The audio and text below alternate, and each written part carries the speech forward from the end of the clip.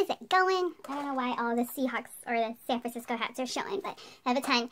Anyways. Hola amigos, I am here to do a different video. I wanted to go ahead and do this $1 baseball cap holder that I actually looked up on Pinterest yesterday because as you can tell the mess behind me, yeah,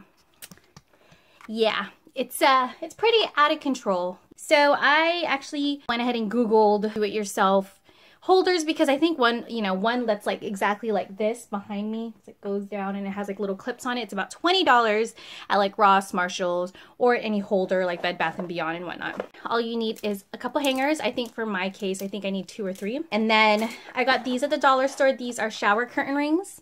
So it comes with 12, so it can hold 12 hats total for one package. I did buy 2 because I have a bunch of hats. So let's go ahead and do this real quick. So it pretty much just says to take a couple, unhook them like so, hook them like that. So let's just do 2 for now. Okay, so we'll go ahead and do my Sonics hat. See? And then we'll take my Seattle Mariners hat. Oh, that is so cool. And now we have a holder. I guess you can click it, but you don't necessarily have to. But that's pretty cool. So I'm super excited for that. So along with this DIY, I wanted to do a hat collection. So stay tuned for that at the end. All right, let's get into the video.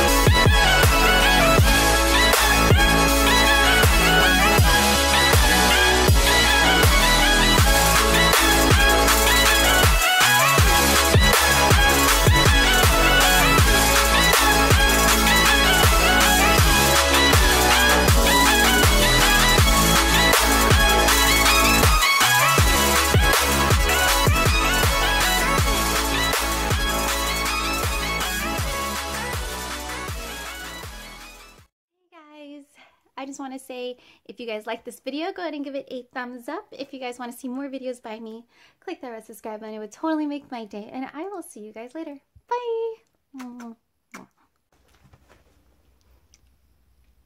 I need chopstick, don't I? Do I need chapstick? Well,